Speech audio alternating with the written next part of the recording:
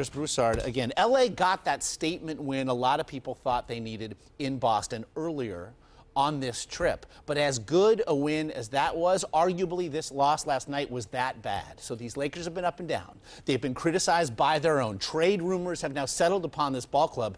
The panic meter for you, for the Lakers, is where? I'm going to put it at a 6. I'm not going to go much higher than that because part of me still says, look, Boston played 500 basketball after Christmas last year and looked great in the playoffs.